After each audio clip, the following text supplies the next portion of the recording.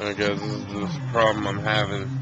After I heated up the HA chip and put everything sort of back together, it's working. It's working. Now, screen says it wants to update, so I update and do that, and then all of a sudden, 3 red lights every time I update. Now, I can still turn it back on to do this.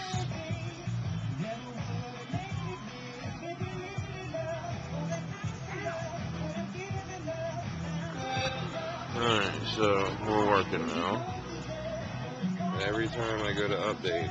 Now, if I went past this update screen, if I hit no, don't update, and then tried to do the system update on the dashboard, it won't even let me turn it back on. So, if I stick myself on this screen, just the startup screen, and then go yes, update now, and there we go again. So that's the problem I'm having. Any suggestions?